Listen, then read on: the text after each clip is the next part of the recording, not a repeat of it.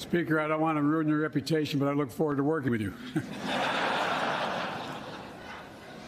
And I want to congratulate the new leader of the House Democrats, the first African-American minority leader in history, Hakeem Jeffries.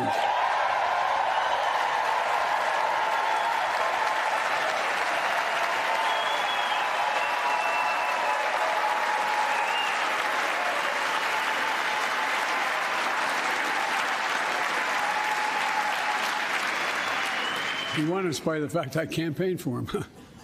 Congratulations to the longest-serving leader in the history of the United States Senate, Mitch McConnell. Where are you, Mitch?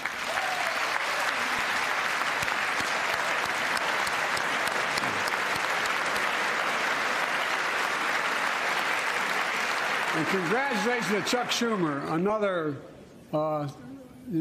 term as Senate Minority Leader. I think you.